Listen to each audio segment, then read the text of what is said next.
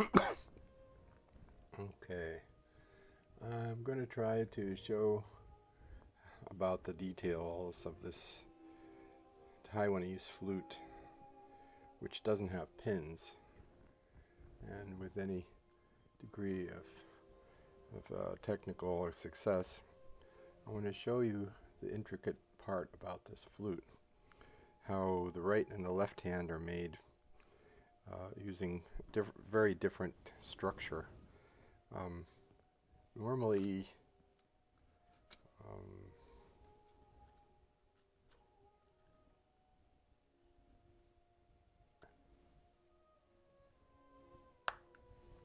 okay, normally the F sharp post, this is what I call the F sharp. It's also called the king post here. There's the F sharp key. The steel for the right hand has a bearing inside the post, and the steel for the left hand has a bearing inside the post. But this thing, the left hand steel goes all the way from the top of the Z sharp key all the way down to that point, and it screws in. And as it's screwed in, a pin protrudes from the other side over here. And I'll back it out and show you that that is supposed to be the hinge pin for the left hand keys.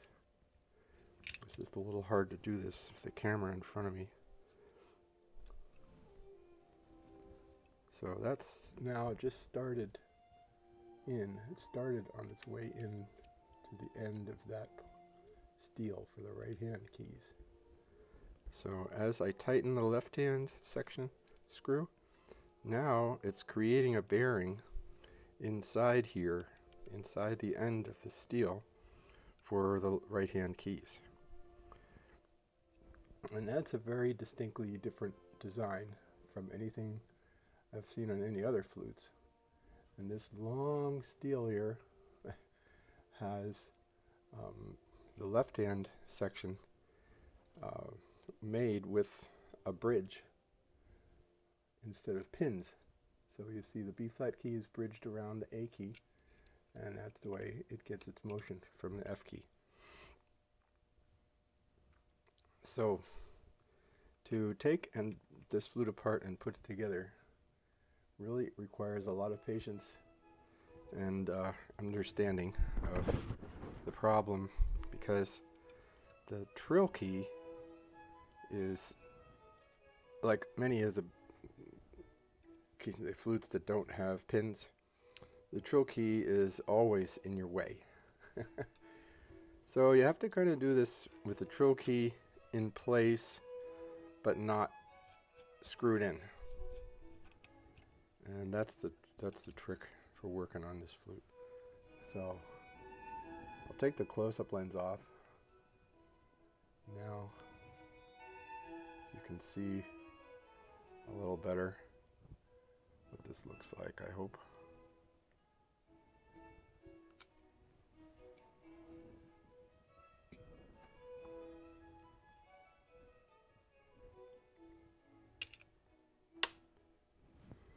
So I'm going to put the trill key, just keep it there without screwing in the pivot screws while I work on putting this thing together. And that way it's easy to get the trill key out of the way when you need it out of the way, and put things on in order. So we're not going to put any of the springs on. We're just going to try to get the parts in place before we do the assembly.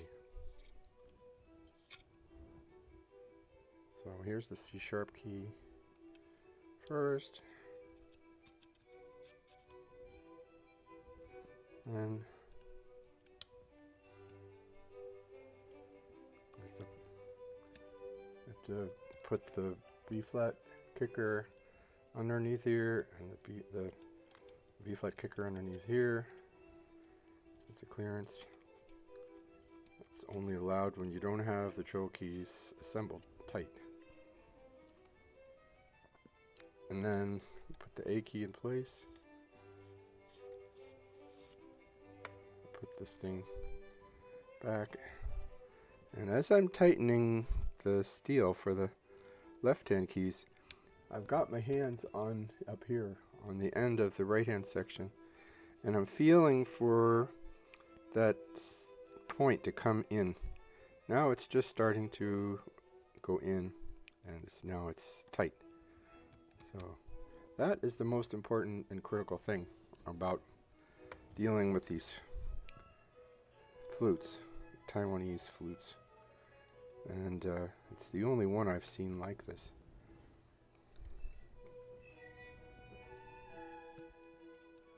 Okay, aside from that,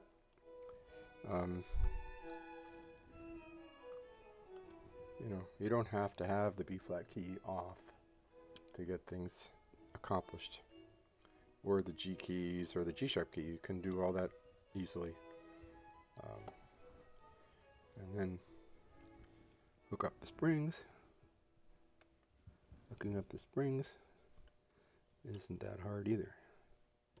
Just get them in behind where they go, so they'll operate the keys.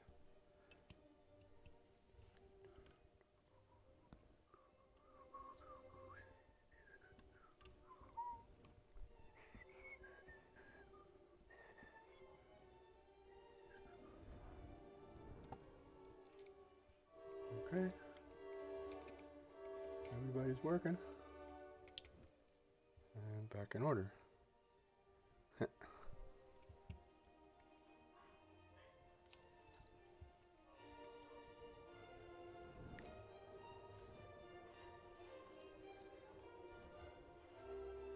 So now that we've got the flute together, I'll do a disassembly first, next.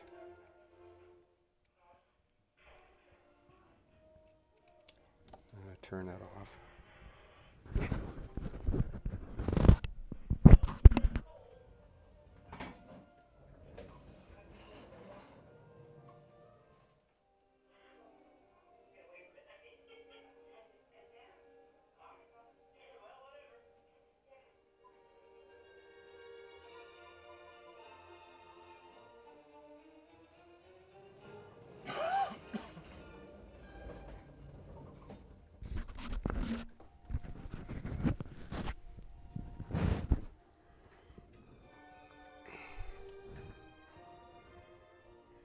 So first thing we're going to do is just loosen this pivot screws for the control keys and take the springs off so that you can maneuver this and get it out of your way. Then remove this long steel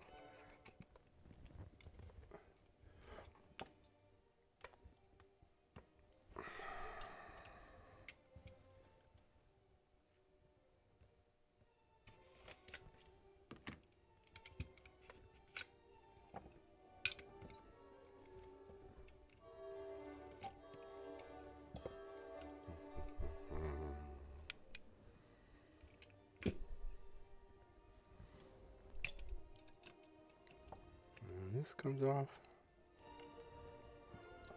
and this comes off with some difficulty.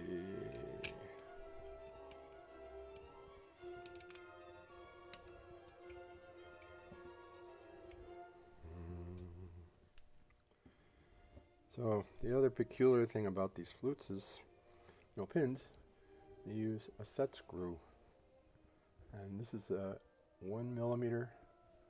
It's actually just slightly smaller than 1 millimeter.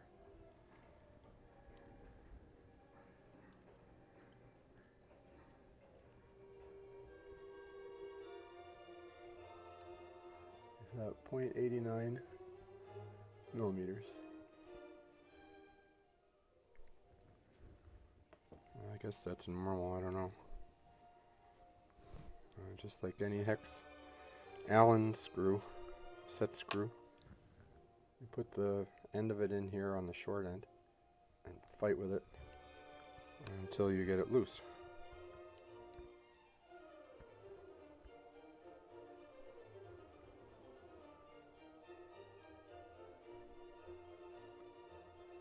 Obnoxious little buggers.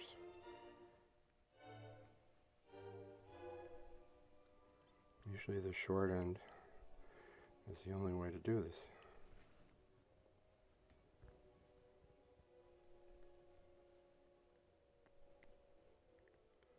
Come on, get in there.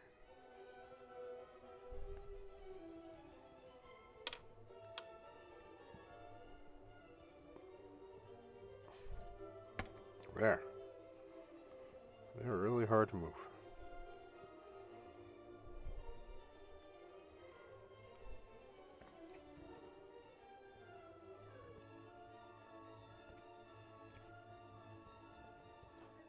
I am recording a video.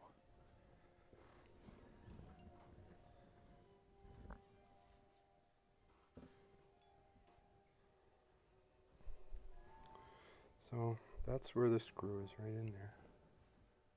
You can see that without the magnifier on.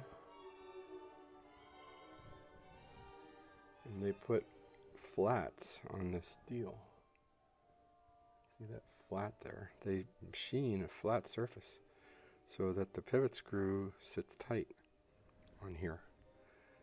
If you didn't have a flat, if you tried to tighten the set screw against the shaft, it would bind everything you tried to assemble over there. It would put a big burr on that piece of steel, and you wouldn't be able to move anything over it without wrecking the inside. Alright, see if I can put this magnifier back on again.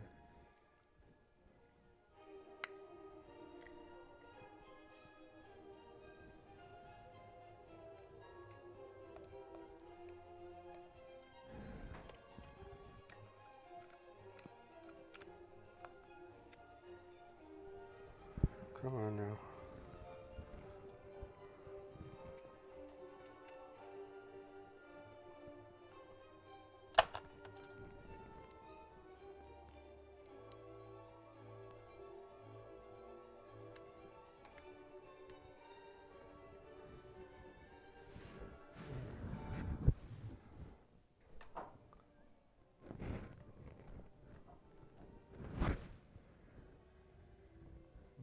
Kind of down into the lug key here, and once again trying to get these things lined up on there. We go. Well, that one's not too tight. Yeah.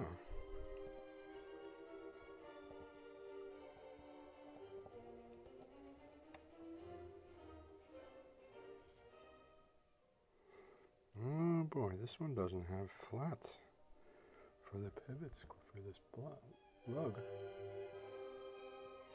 See those dots on there? That is a problem, because when you try to pull anything over there, it's gonna bind up on that thing, and it's gonna wreck the inside. So before you do that, they haven't put a flat on here, get in there with a fine file. This is a number 6.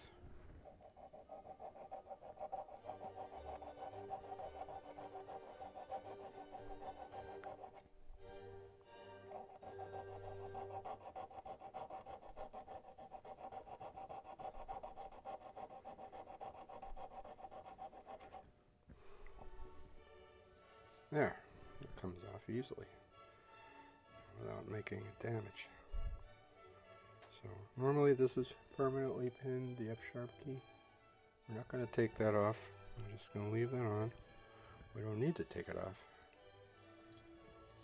unless you want to be real fastidious about it. So taking the rest of the flute is easy. Taking it apart is easy.